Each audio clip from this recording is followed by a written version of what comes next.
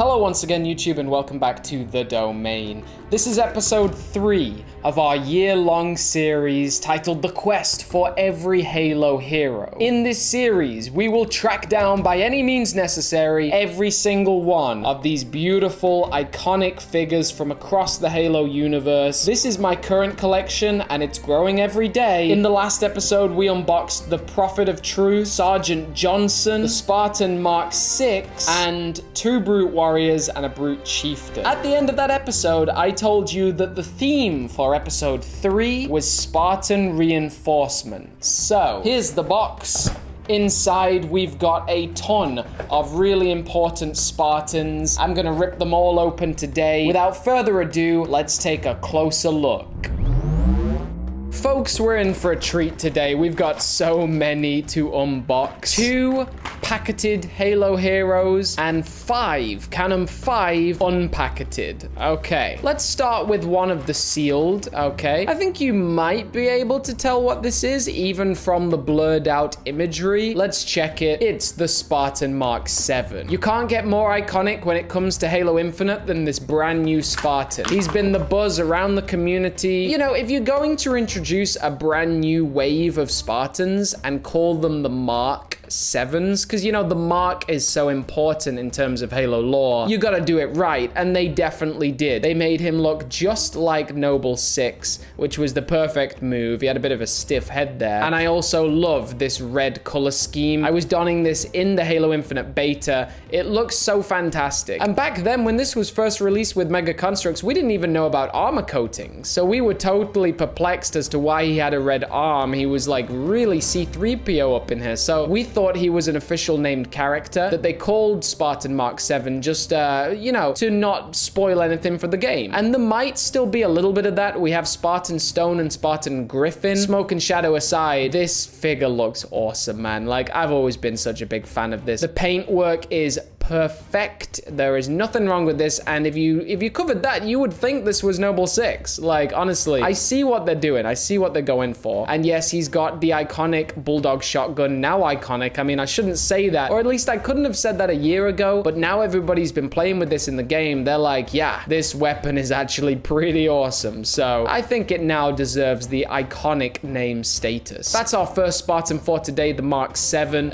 You know, just a basic Spartan, but we're going to follow this with the other figure from Series 12 that I've got to open today. This is one from Series 12, and this is the second, and you'll be able to figure this out if I tell you this is my favorite figure from Series 12. I think it might be the most detailed figure ever made by Mega Construx. This is such an outstanding one, the Spartan Gungnir. Look at that, man. Look at that metallic green. I love the metallic green, man. Like, oh, there was some dark days with Mega Bloks, Mega Construx when they first started with Halo 4 and 5, and every Spartan was just green, just like lime pasty green, throw up green with like no details. But gone are those days. Now we are full details everywhere. Even the helmet, it has a nice little dot by the eyepiece. There's a silver kukri knife, which I really do wish was detachable. Like, that is a bit of a shame. The bullet casings have really nice bronze strips going down them. I've said it 1,000 times with this Gungnir. I love it. So it's no surprise that I'm unboxing a second one. And yes, he has a cybernetic arm. In hindsight, this was another spoiler for the customization in Halo Infinite, because you can have cybernetic pretty much anything in the Infinite customization menu. He comes with the Mauler. I love the rotating drum on this gun. Like, this is just a really, really exceptional figure. They go hand in hand.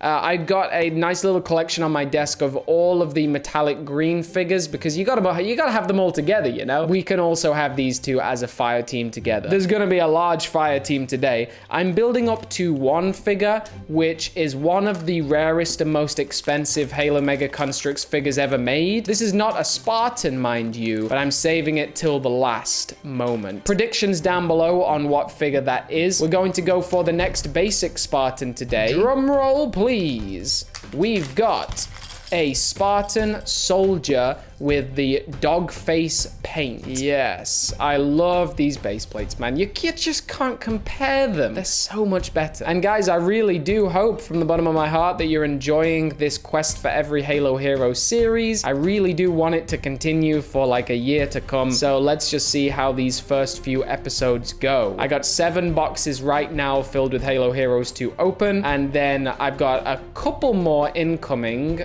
from an online website, and maybe more after that. We'll see. We'll see. Definitely when I get to America, there will be more. Hey.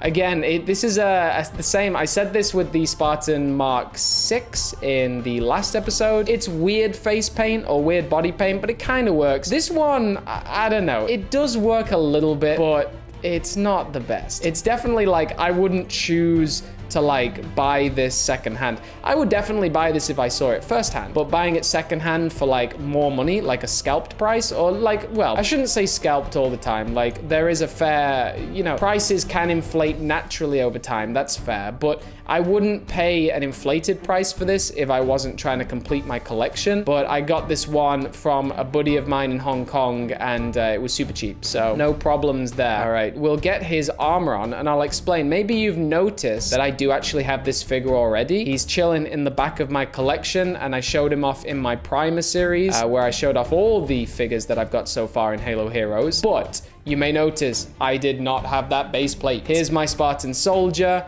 and he's base plateless. So this is my brand new Spartan soldier. I'm gonna sell this one secondhand. But yeah, I mean, you know what? Now I've put him together, he does look pretty exceptional. I do like this figure a lot. Trivia time. Can you tell me another Spartan from Halo Heroes that's in white? Let's see if you guessed correctly. Our 4th figure for today, our 4th Spartan, is the Spartan Vector. Yeah, buddy. I think this one and the soldier go pretty much hand in hand, so I definitely wanted to show them off together. I'm just really excited, guys. I've only got 3 or 4 days left. At the time of recording this, this will all come out backwards and higgledy-piggledy, but at the time of recording this, I've only got 4 days left in my apartment in Hong Kong, and here's our Vector. On first glance, you would say, you know, oh no, another just basic white Spartan, but this one actually gets a big one-up compared to the soldier because it has this lovely speckled effect all across its armor. This soldier is just pasty white, like he's just a little bit boring, but this Vector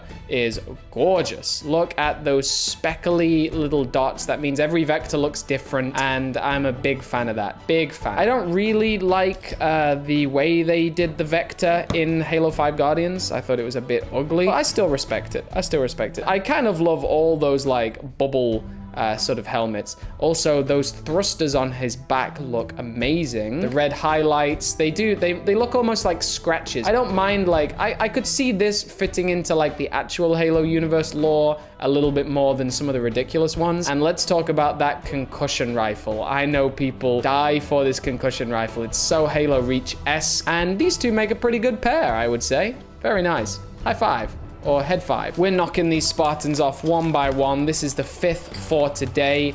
A yellow Spartan that I was also looking forward to getting. This is the Spartan Athlon. Ever since I saw the premiere gameplay for Halo 5 Guardians, I was in love with the Athlon. I must say, I do like it quite a lot. I don't really see it fitting into like the big Halo universe. I don't see Athlons running around, you know, taking out Covenant or Banished. I do at least like really enjoy playing as the Athlon like in Arena Slayer, you know, in like competitive matches. Like it looks like a boxing champion, you know, like it looks like it does some professional sports. It looks like I mean, a lot of these were designed to be esports Spartans, right? That was Halo 5 Guardians' aim, be like the new esports multi-million-dollar thing. I don't really think they succeeded. They definitely succeeded in making money off rec packs, I'll tell you that much. Oh my god, they must have made so much money off those rec packs. But I don't think they would have necessarily succeeded with making Halo 5 Guardians the new esport thing. I actually think that Halo Infinite might become the new esports sensation. All right, so Spartan Athlon. This is one of the examples of serious, like, muddy battle damage. This one doesn't look too bad. The Spartan Helio Skrill from this Halo Hero series. Now, that one looks ugly with its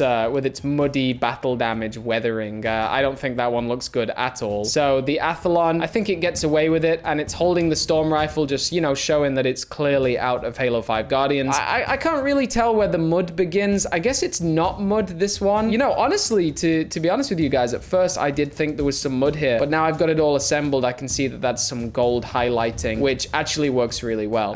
In saying that, I guess this is just plain yellow, which it's not too bad. I do like this light blue visor. The black is a little bit strange, but that printing on his helmet's nice and it matches his shoulders. Yeah, this is a really good one. Flip that shoulder round. I think that's the right way round. If not, the comments will butcher me. Display stand on. That is the Spartan Athlon and the 5th in our Spartan Reinforcements episode. We've still got 2 figures left to go, 1 more Spartan and 1 more very, very rare figure. Let's dump this one out. You'll have already guessed by now what it is. It's the Spartan Centurion. No named Spartans today. We've just got the basic Spartans, which, you know, sometimes you just need the basics. And we've still got so many of them. And I'm telling you, the last figure for today will really impress you, so do not worry. The Spartan Centurion. I thought it was nice we had Vector and Centurion together. If you know why, you're a true Halo fan. And let's pop these 2 arms in. I may attach some of these shoulders incorrectly at first, but do bear in mind, it is sweltering hot in Hong Kong. I'm covered in sweat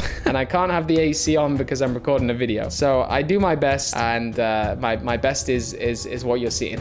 Base plate finished. The Spartan Centurion, I am very impressed with this Spartan. I was when I first opened it. I love, especially more than anything, this battle rifle. I have a few of these. I bought some online. That UNSC logo is fantastic. And then there is a ton of white lines running through it, which I think work really well. We've got all the colors of the rainbow today. Actually, why did I say that when I've got 2 white, 2 white Spartans? No, we got 2 white, an orange, a yellow, a green, and a red. That's really nice. But we've been building up to the final figure for today, a legendary one, and something that I've been waiting to get my hands on for so long. The last figure is the one, the only, the iconic ODST Dutch. Yes, we've got Dutch here today. Fantastic. Dutch is the last figure I needed to complete my Alpha 9 squadron, and he's looking fantastic. Yes, man, look at that. Look at that. I'm very happy that Mega Construx is re-releasing a lot of Alpha 9 and a lot of Noble Team, because it's about time. I don't think the iconic characters of Halo should ever be, like, rare. I just don't think they should be rare. I think they should be readily available at all times. But it is an even balance, you know, like how many times do you want to re-release something, because you want people to continue buying your sets, and they're not going to buy your sets if it's the same character over and over. My answer to that is definitely there are a lot of different ways, especially when you've seen MCC recently. MCC has released new skins for ODST members that include things like battle damage, booger, goo all over Buck, like loads of different things. So you could differentiate like that if you wanted. People more just want the character. I don't think they're really concerned if like it's a super clean character or like particularly which one. I think people just want to complete Alpha 9. They want to complete Noble Team. So maybe that's a better way of doing it. I certainly think like Blue Team and Fire Team Osiris, like Tanaka needs to be re-released badly. Again, Dutch doesn't really need that rod, but he has it anyway. ODST Dutch, boys, in all his wonderful glory, and the perfect way to finish off this enormous Halo Heroes haul. Like, this one is a beefy haul. Let's go check them all out on display.